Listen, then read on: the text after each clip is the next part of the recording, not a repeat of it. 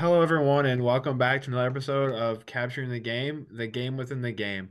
I'm your host, Brady Spenfeller, and I'm joined here with my co host, Desmond Jones. Today, we have the opportunity to talk to certified NFLPA contract advisor with Independent Sports and Entertainment and Fort Wayne native Jovan Barnes. Jovan has had the opportunity to play in the NFL and has previously coached at Northrop and Bishop Lewis High School, located in Fort Wayne, Indiana. Without further ado, I'd like to give a warm welcome to Jovan Barnes. Thank you. Thank you for having me. So thank you for joining us today. So first question we're gonna go with is just give a little background of yourself, so the listeners and viewers listening at home can just get to know you a little bit more. Like you said, I'm a Fort Wayne native, born and raised. Uh, Went to Southside High School at first. Ended up at Bishop Lewis High School. After Bishop Lewis, I went to Notre Dame on a football scholarship, and end up finish up at Central Michigan.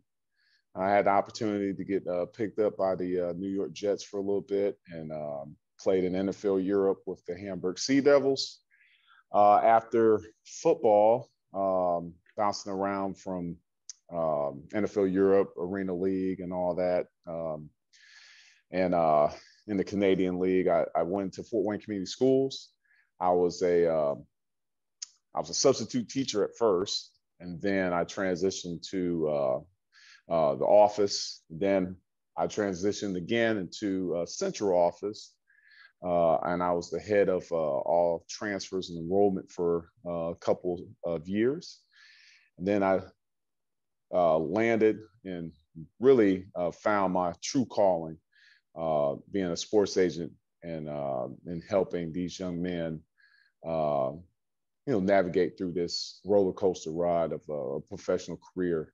And I've been doing this since it's almost a decade now. So it's been a roller coaster ride for myself as well.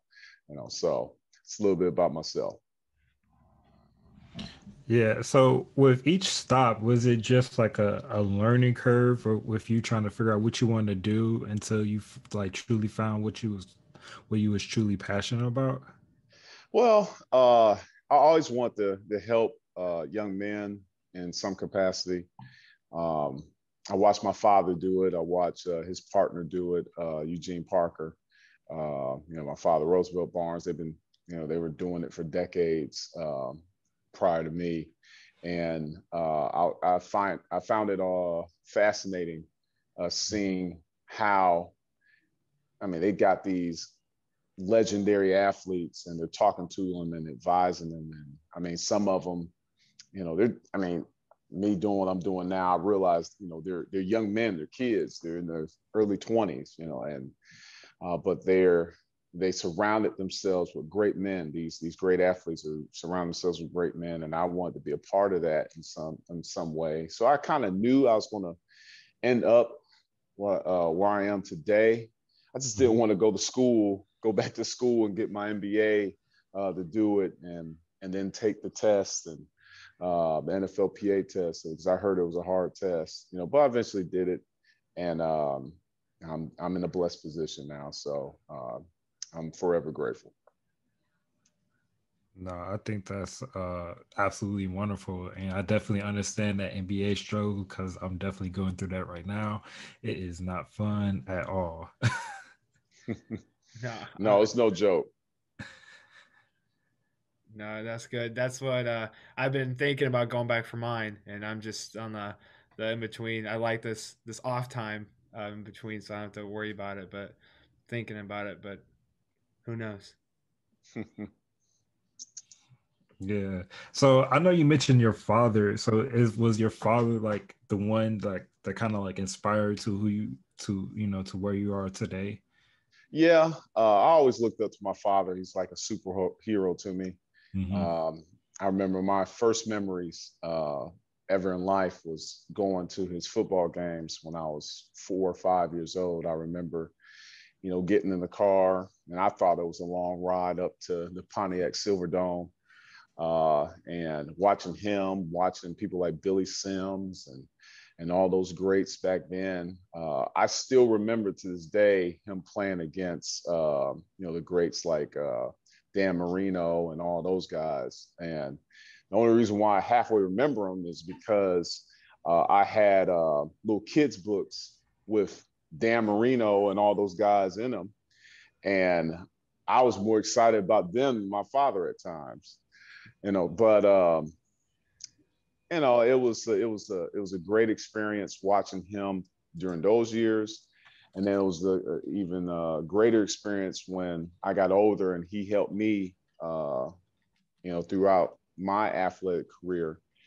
And during that time, I watched him work with guys like Lavernius Coles and Derek Brooks and Walter Jones. And I mean, and again, those guys are all pros, Pro Bowlers, and Hall of Famers. And, watching him prepare them, for the journey, it was just fascinating to watch. No, that's really cool. So with that journey, so how did that just shape how your journey has been? Just seeing your dad do it, how has that shaped your journey into the role you're at now with like any obstacles you've overcome or anything like that? Well, I have a unique experience in my profession because many individuals uh, don't have a mentor like I had. I had two great ones, two legendary ones, and I still have one today. My father, I mean, I can call him at any moment, and if I have an issue or a problem or something I'm struggling with, I mean, he's right there. He's seen everything under the sun, and I mean, it's a blessing because many people get in this business and they just don't know what they don't know. I mean, it's something where, I mean, it's not a, I mean, it's not a cookie cutter way that you can deal with issues, problems, and even the success. And having that mentor, having that guide, having that person who's done it has been a blessing for me, and it's put me in a position where I am today. Yeah, I totally understand that because I know for myself personally, I wouldn't be where I'm at today if it wasn't for someone that kind of led me along the way, or I had someone that I could pick up the phone and call, be like, "Hey, I need help with this because I don't know what I'm looking at is in a foreign language. I know it's English, but it still looks foreign to me." And I think it's just fantastic that you had your father there that can that could help you along the way because not many African Americans males can say that it's a sad reality that we live in. But I know one of the questions I wanted to ask you was, what were some of the biggest challenges that you have right now in the industry? I think the biggest challenge right now is probably trying to figure out what this new generation wants, and being a agent or a service leader or a partner, a guide.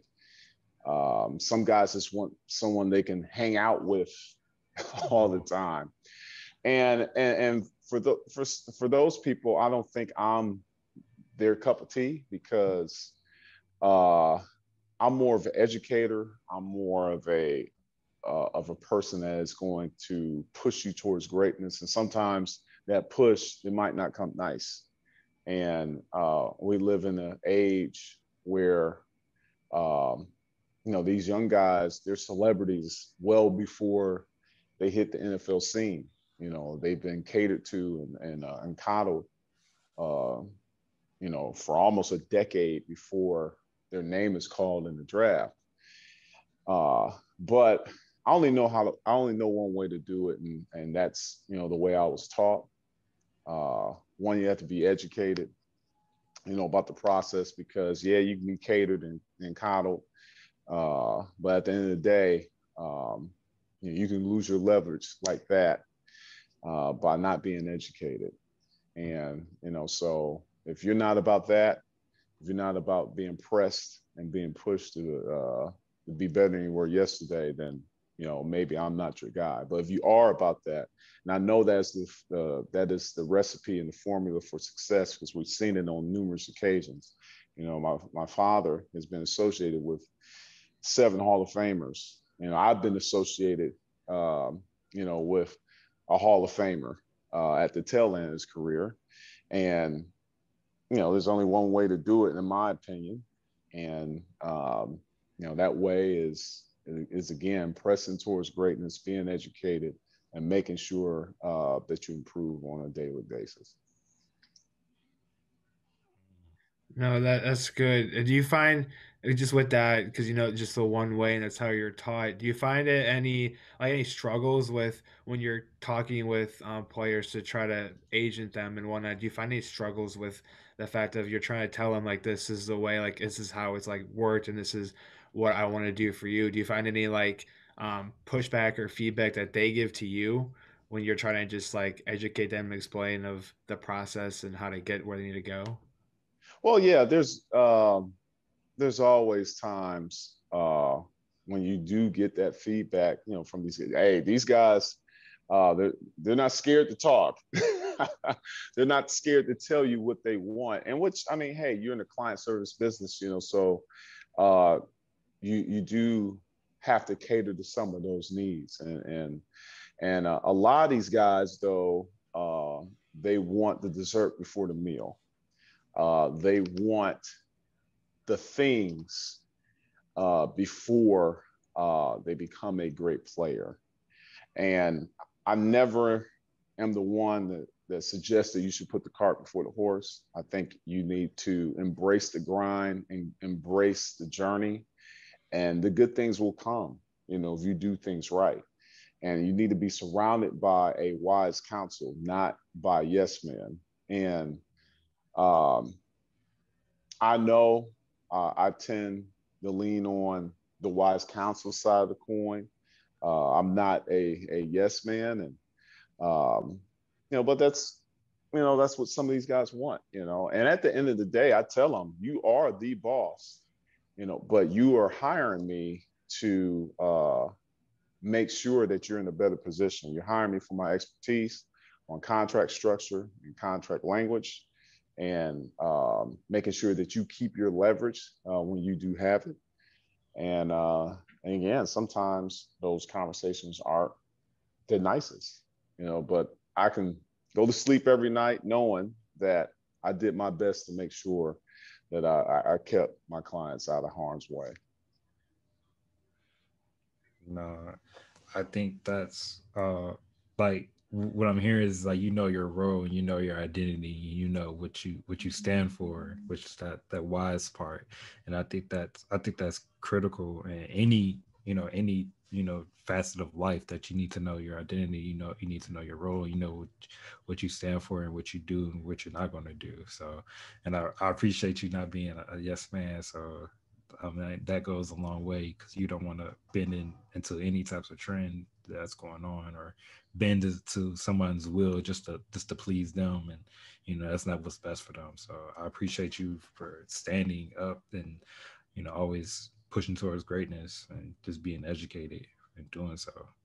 Um, what's what's some of your biggest accomplishments that you have? So it was like you signing your first athlete, like that finally moment of like, yes, I finally made it, or was there like another moment that like you had as like your biggest accomplishment thus far that you had?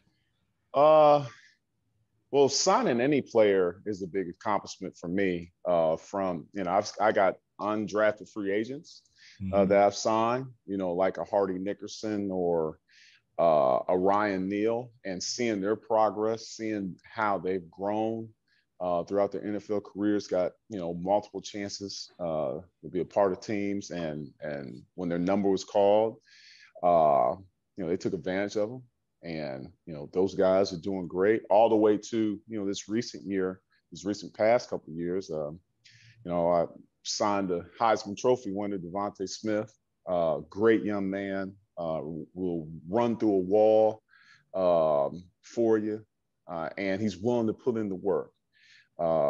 Just like his former teammate Henry Ruggs, same thing, and cut from the same cloth. And not just those guys, not just the potential first rounder and the first rounder. I mean, even guys who, they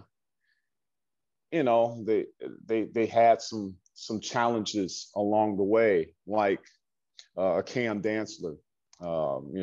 Last year he was a rookie. He was projected to be a first rounder.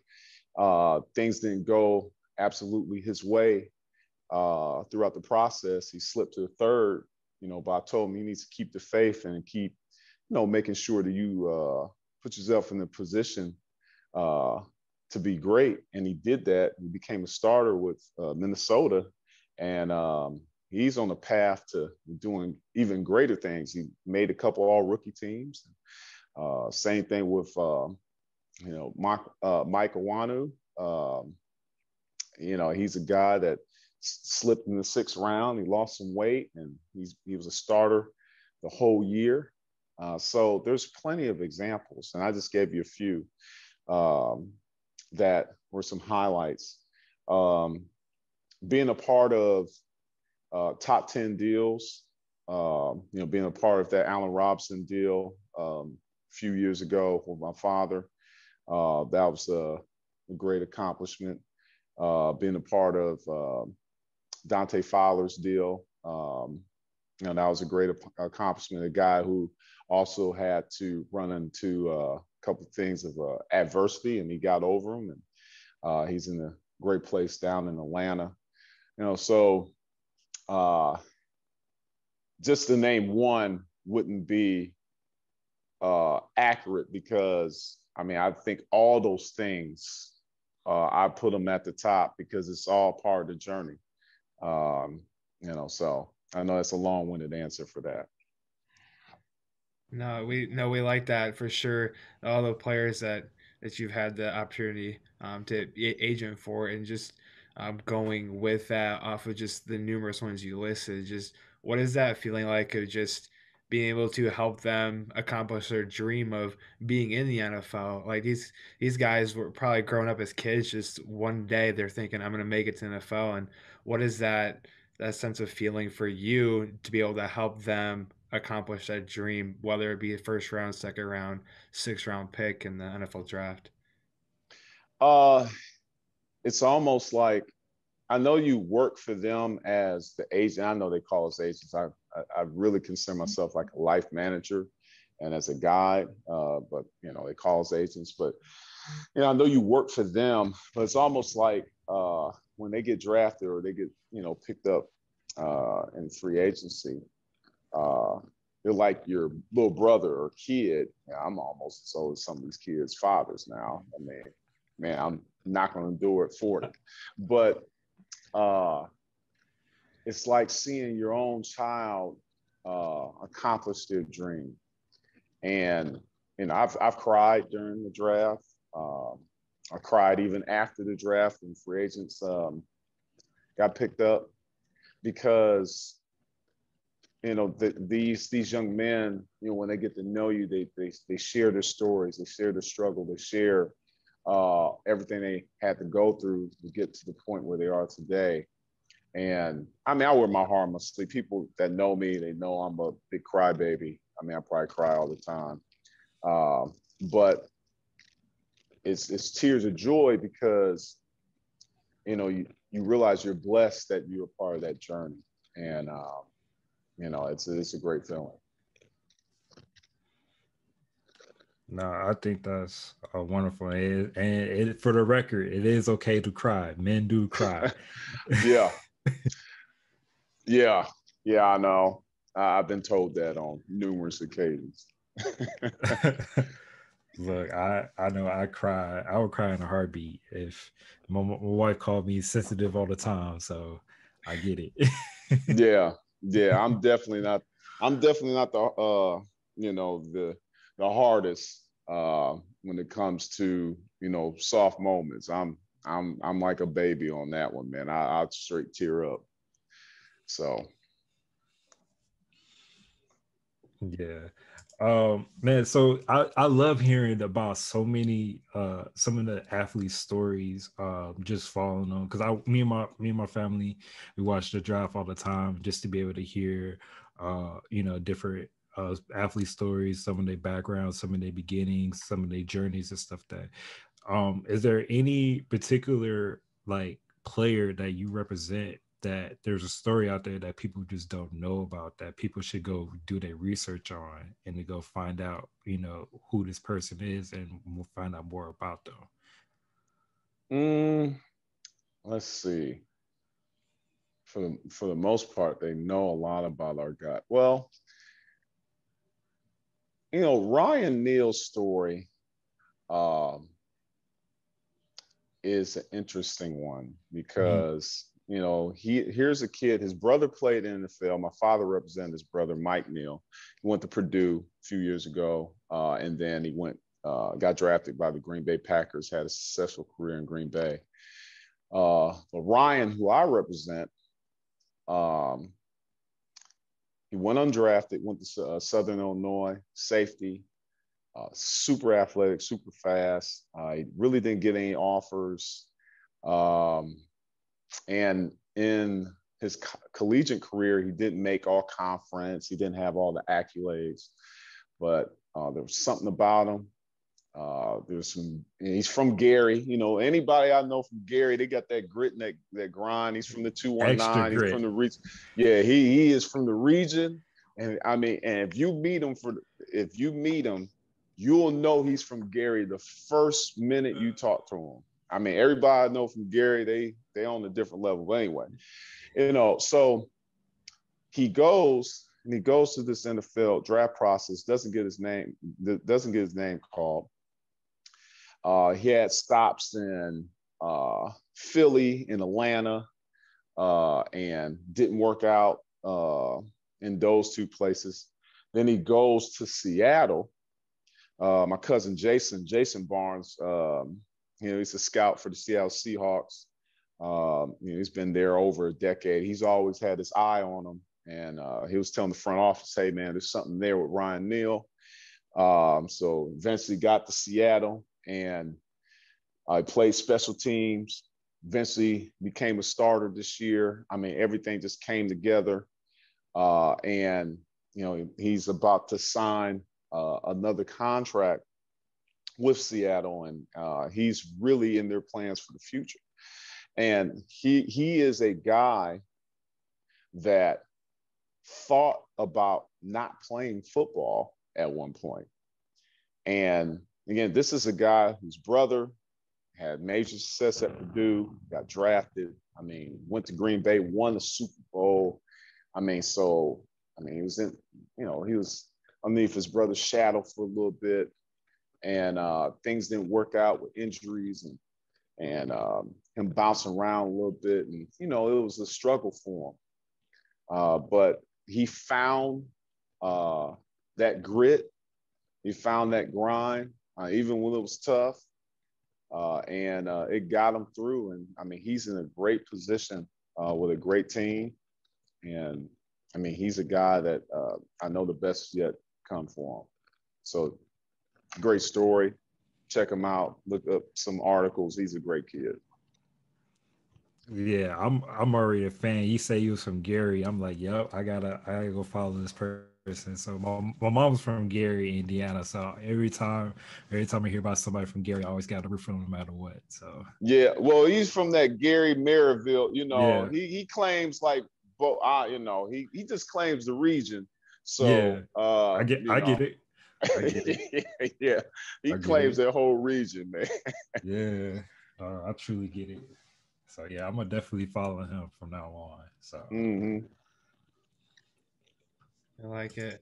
So just going, I mean, transitioning, I guess, into not still like the NFL realm, just about Fort Wayne growing up there. What is it? What was it like when you're able to coach in the area and just giving back during your time back in Fort Wayne?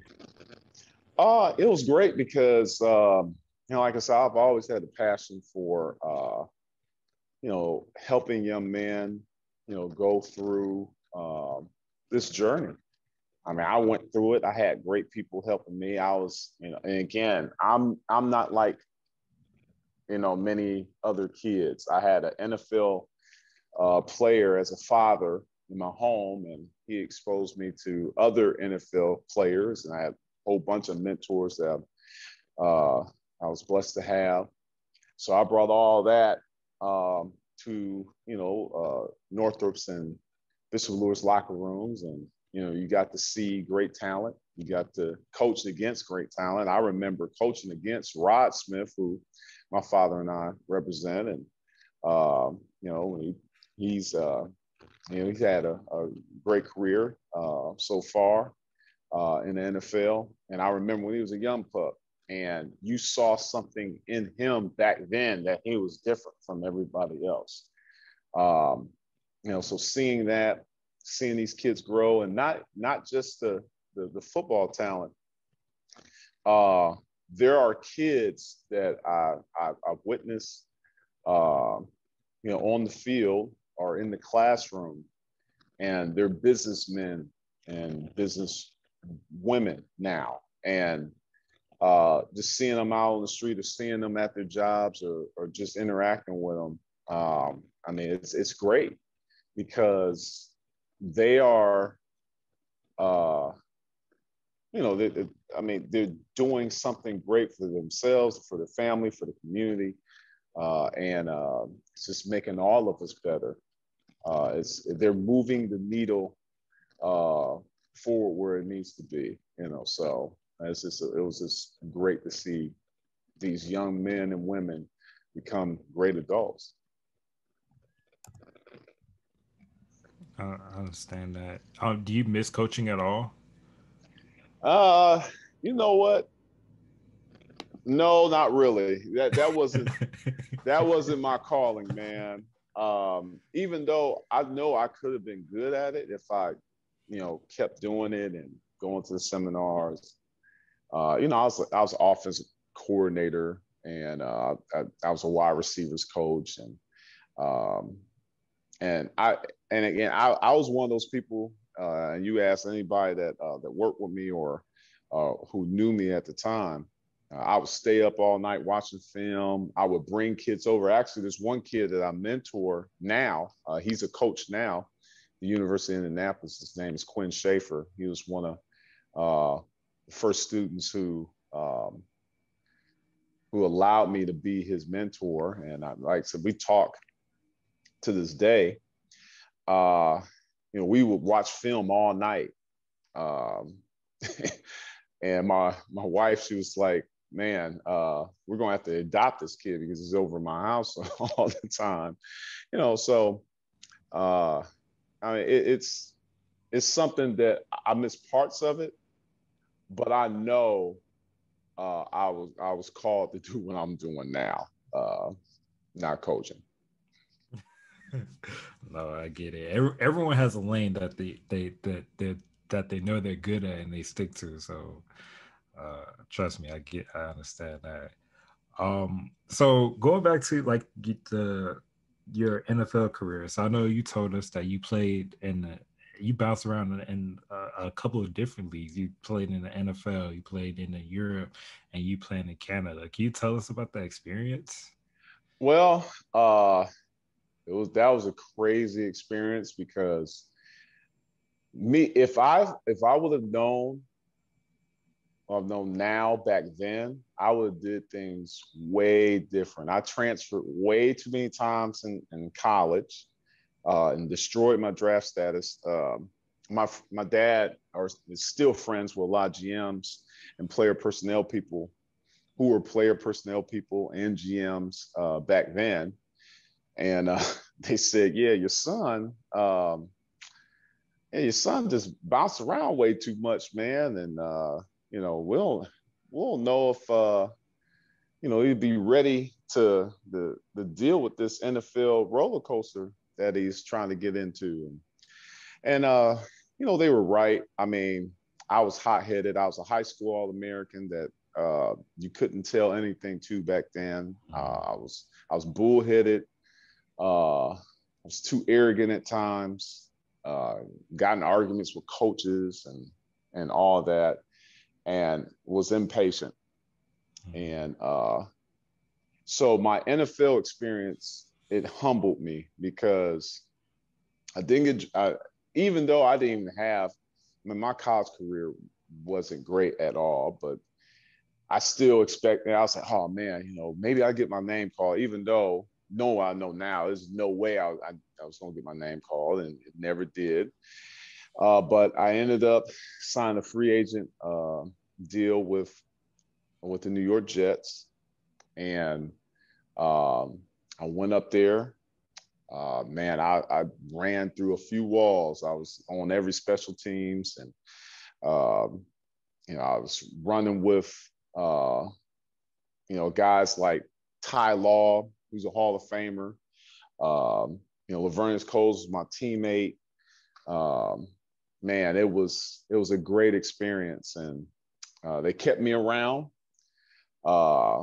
You know, I was still hot-headed then because, and I still believe to this day, I was better than a couple of guys that got activated. And, you know, but again, knowing the business, I had, you know, I still had to, there was a lot more work I needed to do, and I needed to embrace the grind and continue to work. And when Herm Edwards told me I was going to NFL Europe, I thought it was a great opportunity. I led the team in touchdowns in NFL Europe, and I came back, and there was a new coach, Eric Mangini, and they had a new direction. So to make a long story short, that marriage didn't last long with me, because I remember I went to Eric Mangini's office because all of the physical drills that we did, I was either number one or number two, but I wasn't getting a lot of reps. And I said, hey, what's going on? And, you know, that conversation didn't go well. And I told my father, oh, man, I want to get out of here. And that was a dumb decision, because they said, okay, yeah, you're out of here. And then went to a few tryouts, and then things didn't pop off, you know. So that's why I bounced around a little bit. And, you know, that was a dark time for me, you know, but I take all those experiences, and I pass it along to the guys I represent today. And I want them to be better than me. And I believe I had to experience that to be where I am today. You know, I got a son, Jovan Jr. And if he chooses to, you know, play sports and go down this path, trust and believe he won't make the same mistakes I did. And that was a challenging time, but I think it did help me along my journey. I like that. Just out of all of that, all the inspiration, all that you just dropped, is there just one, if you could sum it up in just like a one sentence, just for the people listening and watching this, is there one information to say the high schooler or the person going to college that's wanting to make that next step in whatever sport they may be doing? Do you have like a sentence or piece of advice that just you can give to them? I would say be patient, you know, be patient and embrace the journey, because, you know, right now we're living in a microwave society, and things aren't going to happen instantly. And sometimes when you are patient and when you allow things to develop, good things happen. And, you know, you can't cheat the grind. You can't. And I think at times I was not patient. I was impatient, and it cost me a lot, you know. But at the end of the day, like I said, it helped me get to where I am today, and it's going to help me in the future. Um, that's something that's relevant, for myself, just being patient. Um, One thing I was going to ask you, going back to like your NFL career, because I'm curious, man. What was maybe I'll ask what was your favorite coach that you had or like interacted with during the course of your professional career? Uh, you know what? It wasn't even a positional coach. It was the weight, the strength coach. His name was Marcus Paul. Passed away a couple months ago. He was most recently the Dallas Cowboys strength coach, and I'm holding back tears now because he was because the NFL is a cutthroat business, and I know it. I lived it as an NFL son. Uh, briefly as an NFL player now, but I represent NFL players, and it's cutthroat. And a lot of people say they love you, but you know, there ain't a lot of love there unless they pay you. But I truly believe, and again, I'm hold back tears thinking about it. He took the time when he didn't have to. Uh, he he would wake me up 5, 6 o'clock in the morning. I'll get a call, say, "Hey, you need to get up so we can get some extra work in." And we would do. And again, I'm an undrafted free agent. I mean, I'm not even a first rounder, but he took the time to help me survive another week, survive another week. Because when you're an undrafted free agent, you get cut any day. I mean, your day can come. I've seen it on numerous occasions. Guys got cut. They were eating lunch and they couldn't even finish their lunch. They had to hand in their playbook uh, before they ate their mashed potatoes. So Marcus Paul, out of all the coaches professionally, he was the guy that I know he actually cared about me. Every time I saw him, I'd see him either at the combine or somewhere else. I always told him, I said, you told me that I was going to make it when I didn't think I didn't even think I was going to make it myself. And yeah, that's man, you see, I told you I was a crier, man. You're going to make me cry on that one. Dude, you got me over here. Yeah, I know, because that was a tough time, man. I just had my first kid, and I'm trying to figure out how I'm gonna feed that little girl, and but he got me through it, man. He was special man.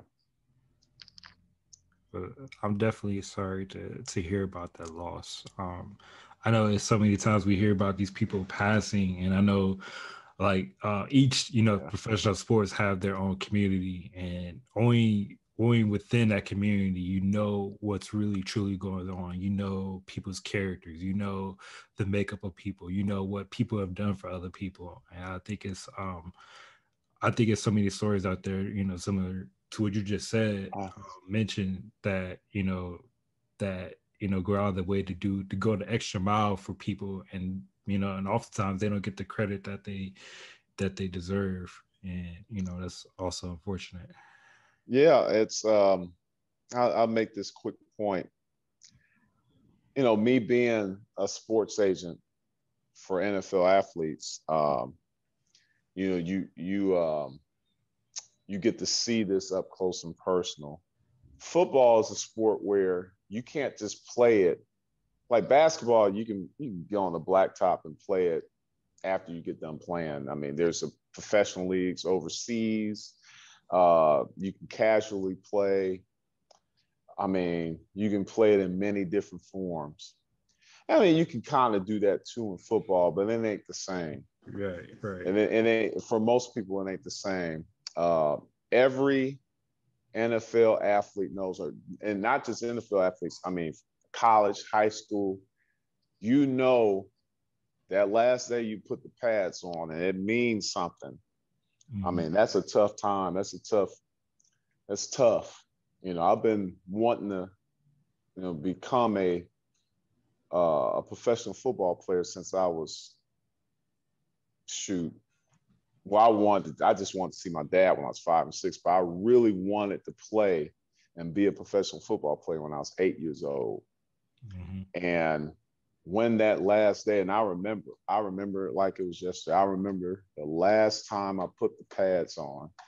That was tough.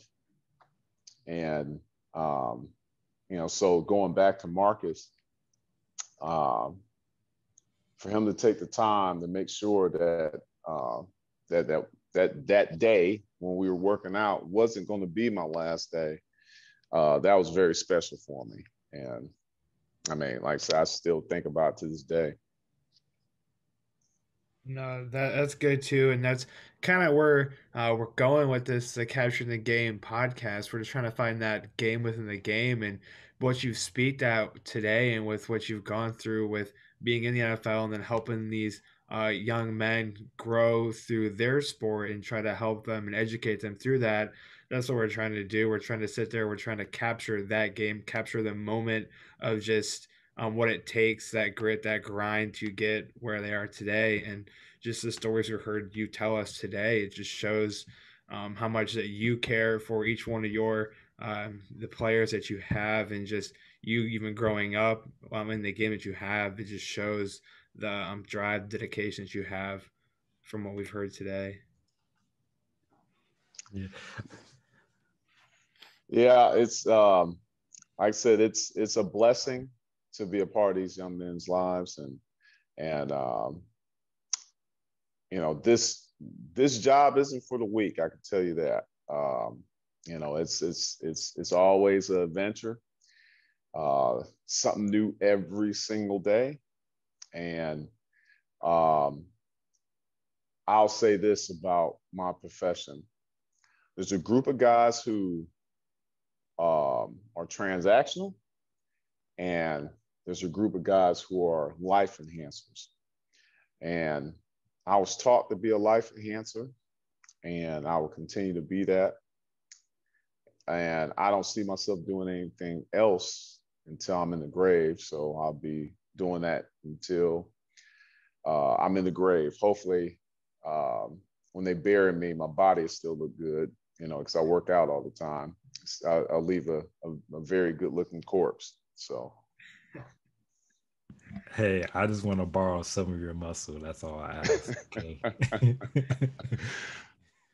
Just transfer it. Just transfer it to me.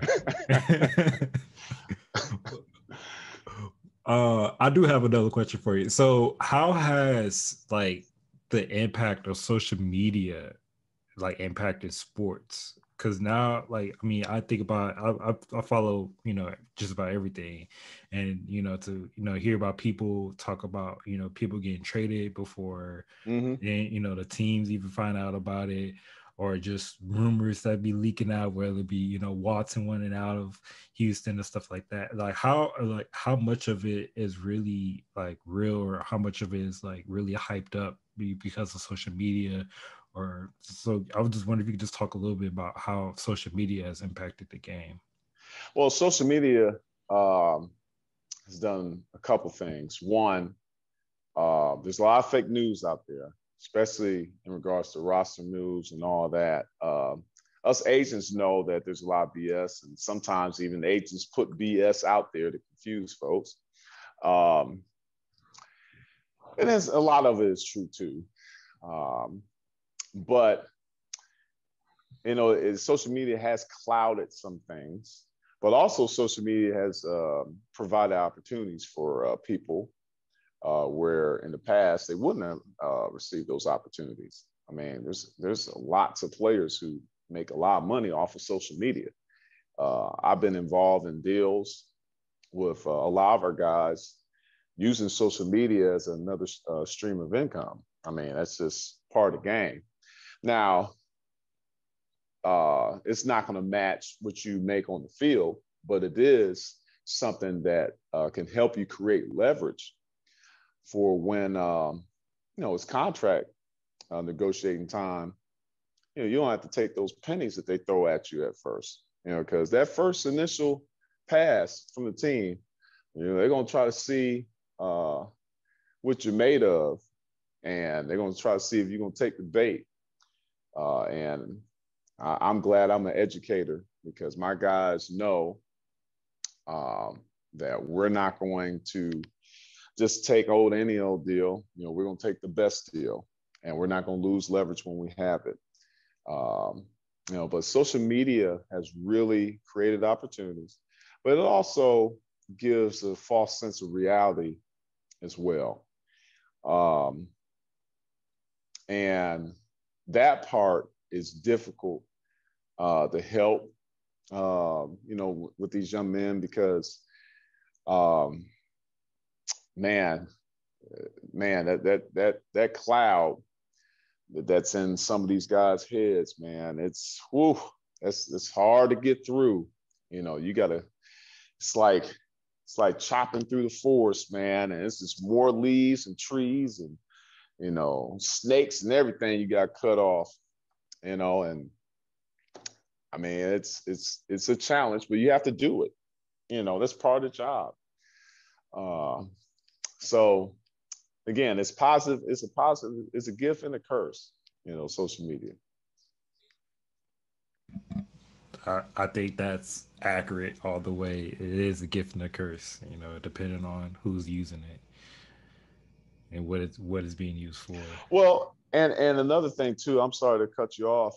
Social media has helped players tell their stories, and part of their story, and now in this current climate, is find a voice to help people who, and again, a majority of the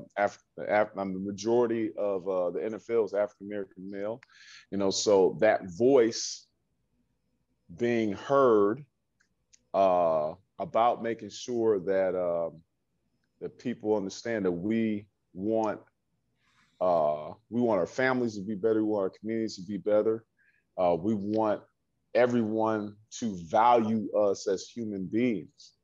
We want to move the needle towards America truly being great.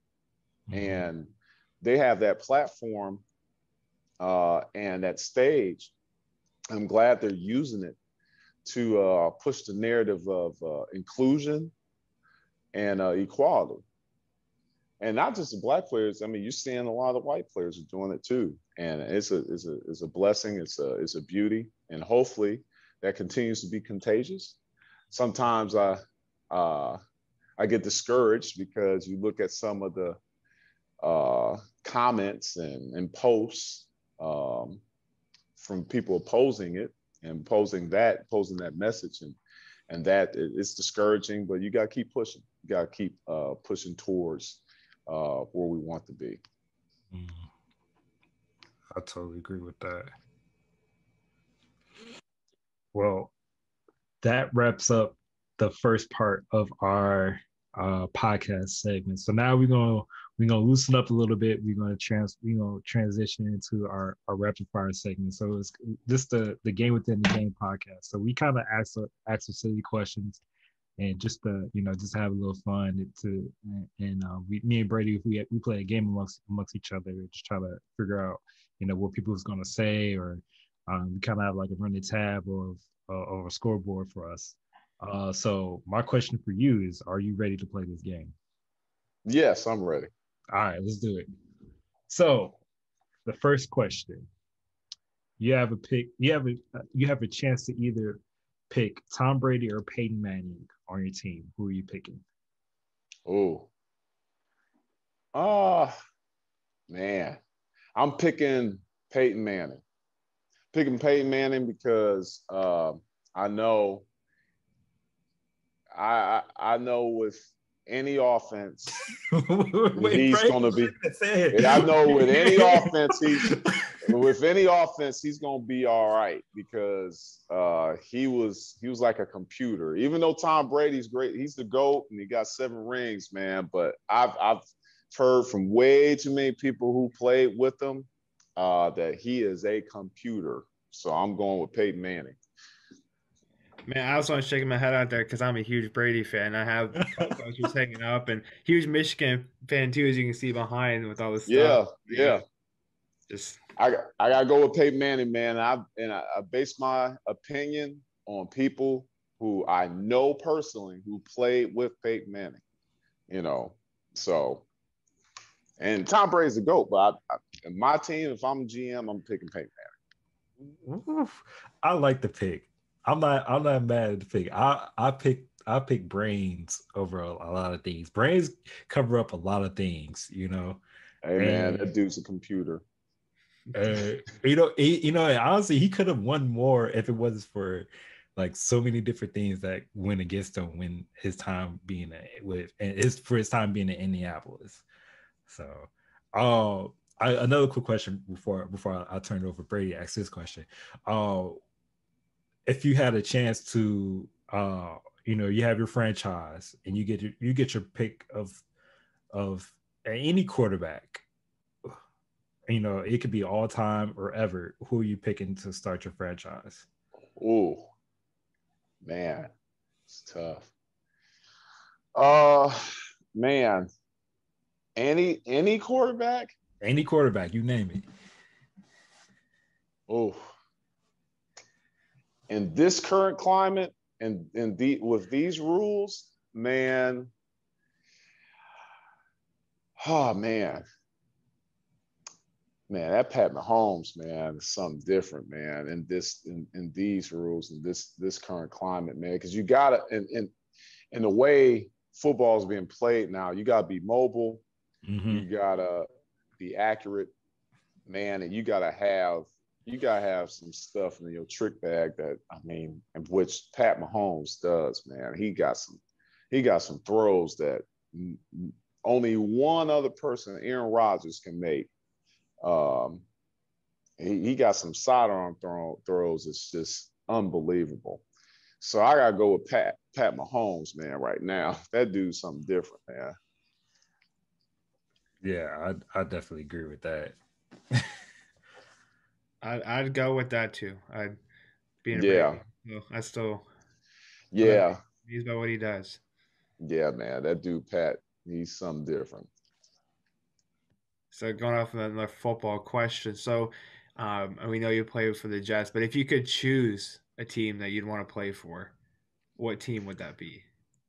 Oh, back when I was playing? Either that, I don't know, either one. Yeah, or now. If I was, well, see, I can't really answer this question because, I don't want to pick a favorite team now. Let me just go back to when I was playing. That's fair. When I was playing, and I love the Jets. They gave me an opportunity. But man, you know what? Man, the Colts, man, that would have been great. Back when I was playing, yeah, the Colts, that would have been great, man. That offense was rolling, but it's either the Colts or the Rams. And actually, I'll give the slight edge to the Rams. Those early 2000 Rams were pretty good. The St. Louis Rams with the Marshall Faulk. Yeah. That offense was really, really good. Okay. Off football type of question. Do you prefer TV shows or movies? Oh, movies all day. Okay. I like TV shows, but movies. I'm a movie guy. Okay. See, I like TV shows. I haven't found one person yet that can agree with me on TV shows. Like, I don't get me wrong, I love my movies, but I don't know, something about good TV shows always get me. Oh yeah, now, I'm a big Girlfriends fan though. Love Girlfriends. Okay. That's one of my favorite TV shows, and I was just talking about this the other day. everybody likes the original 4 girlfriends.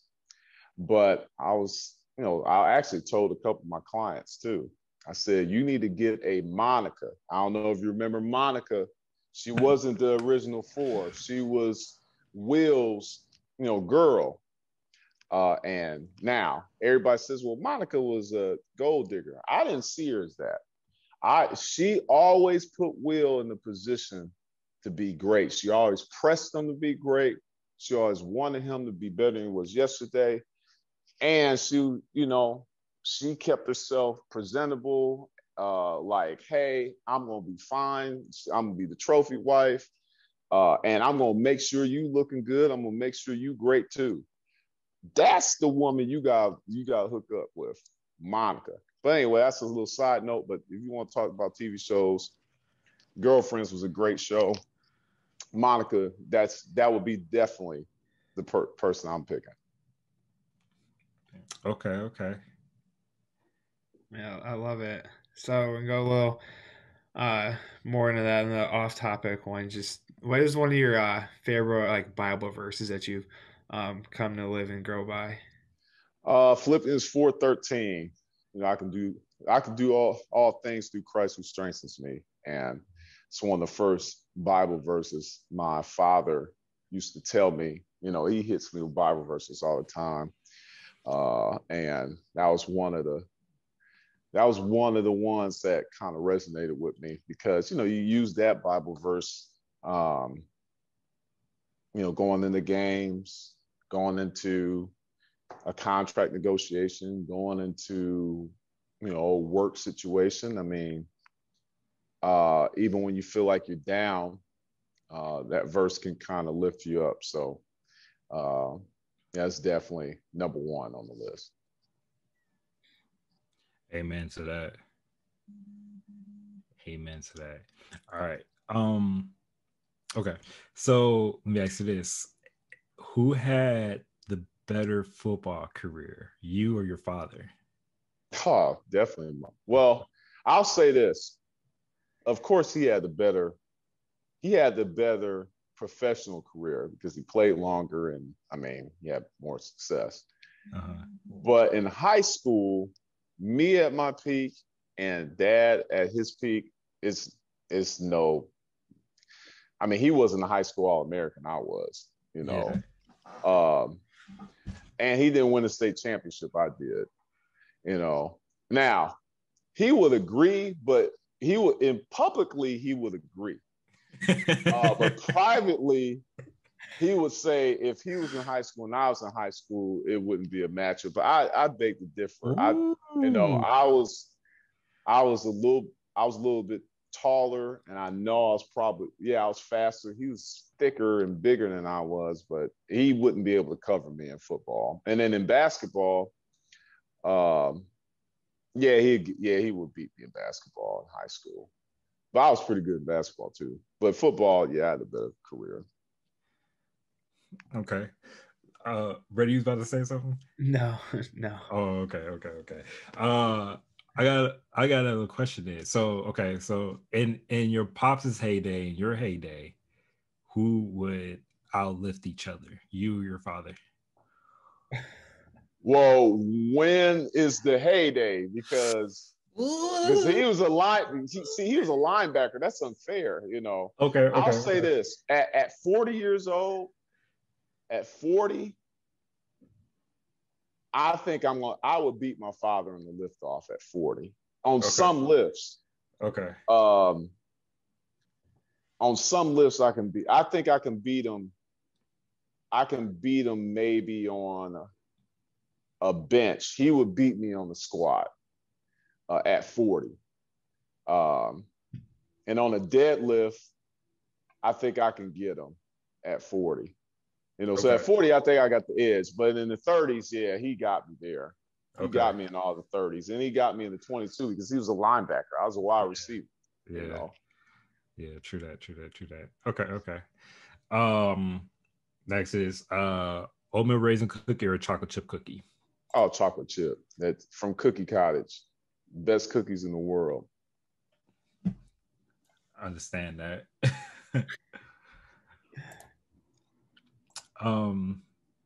Brady, do you have anything else? I don't think I have any other questions. Okay. Rapid fire ones. Yeah, that man, I don't know. I always love our rapid fire segment. This whole interview was amazing. So I just appreciate your time. Oh, I appreciate you guys having me. You know, I always want to shine a bright light, you know, in our industry. I always want to represent the city well because I know, because I've been told on a few occasions that there are people who look up to me. There's people that obviously looked up to my father and his partner Eugene, and what I want to do is help encourage the next Eugene Parker, Roosevelt Barnes, Jovan Barnes to be greater than we was and are, and that will push our industry forward towards where it should be, you know, towards greatness. Yeah, I like that. So, just final wrapping up. Where can our listeners and viewers like find you at social media wise? Uh, JB Sports Agent on on Instagram and Twitter. JB Sports Agent. I don't use Twitter that much. I know everybody says I need to use it more. I barely am on it, but I'm on Instagram a whole bunch. You know, I show a lot of our players' workouts and some of their highlights and contract highlights, stuff like that. So I'm on Instagram the most. You know, so JB Sports Agent. That's my Instagram handle. All right, thank you for that. And for listeners and viewers, you can follow us at Instagram at capturing underscore the underscore game underscore pod. You can find us at CTG underscore podcast on Twitter, and then search us up on Capture the Game podcast on YouTube, and follow us on Facebook as well. Again, I'd like to thank you, Jovan, for joining us today and having this wonderful conversation with us. Appreciate it. Appreciate it. You guys stay warm up there in Indiana. I'm gonna still enjoy this warm weather down here in Florida. Just bring some back with you. That's all I Yeah. ask. Yeah, I'll try.